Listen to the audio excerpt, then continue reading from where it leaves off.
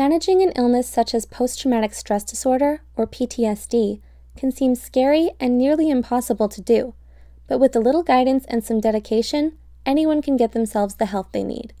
According to the National Center for PTSD, the disorder is a mental health problem that some people develop after experiencing or witnessing a life-threatening event, like combat, a natural disaster, a car accident, or sexual assault.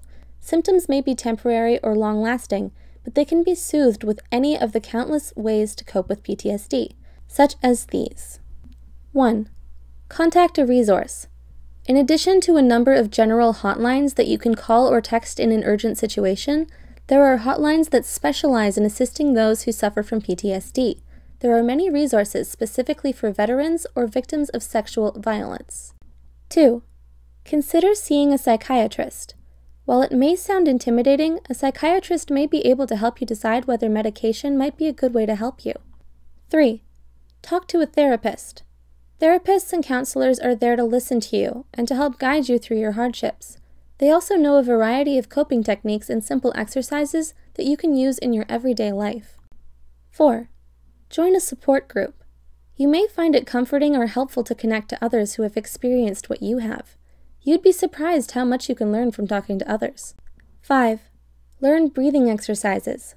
According to Harvard Medical School, deep breaths increase oxygen flow in your lungs, stabilize your blood pressure, and decrease the stress response that causes your body and mind unnecessary tension.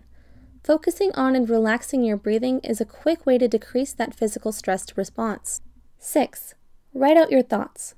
Stream of consciousness writing is as simple as writing your thoughts down on paper. Don't worry about grammar, spelling, or punctuation. Just say whatever you need to say. 7. Practice regular self-care.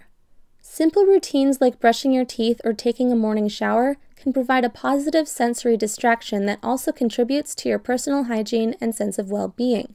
Self-care can also help prevent any symptoms of depression that may occur. 8. Be open with those you are close to. No one has to suffer through mental illness alone.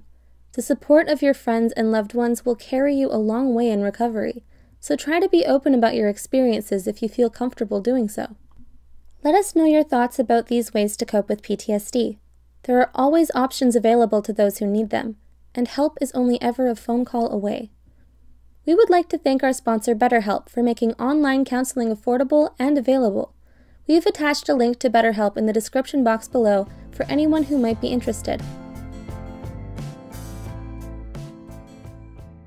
Hey everybody, I just want to give a personal thank you video for you guys for always supporting Psych2Go and making this all possible for us. Our vision is to make psychology as accessible as possible so that it promotes self-awareness and it helps you guys grow. However, we want to make more content for you guys and would love your support in buying one of these bracelets from our partner, Introvert Palace. Check out the bracelet, it's pretty cool, and it even includes Pluto. The link to purchase will all be in the description below, and I hope you guys have an amazing day. Bye!